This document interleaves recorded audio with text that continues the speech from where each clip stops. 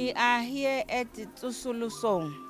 It caters for children who were taken from the streets, children who were abused, all those children who are not being taken care of by their own parents. After we have gathered information, we are going to, the report is going to be written.